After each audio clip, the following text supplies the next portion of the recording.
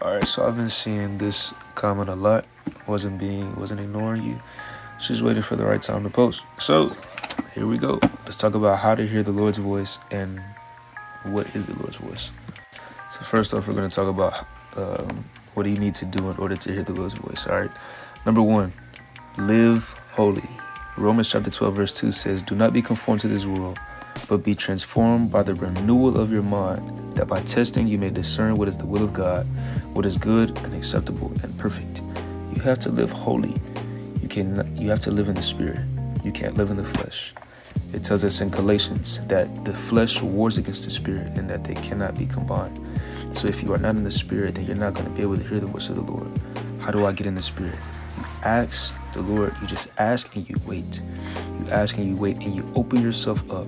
You close your eyes and you open yourself to seeing the invisible, because that's basically what the Spirit is. The Spirit is invisible. The flesh is visible.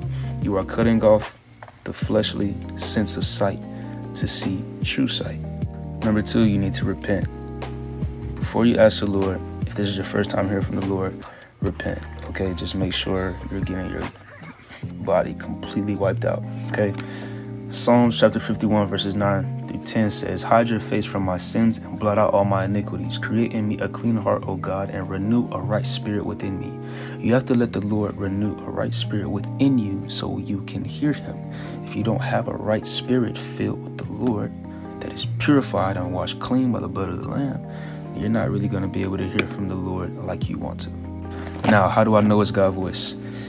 You can read all throughout the Bible. For example, 1 Corinthians chapter 13, where the chapter on love, and it also in the Bible talks about how God is love. So you can basically replace love with God and read what is God, basically, and all throughout the Bible. So, but mainly, is what you're hearing good? Is it hopeful? Is it honoring the Lord? Does it line up with Scripture, what you're hearing from the Lord? Okay. The Lord is never going to give you something that honors the devil, and the devil is never going to give you something that honors the Lord. And that's how you know that you're hearing the right voice, okay?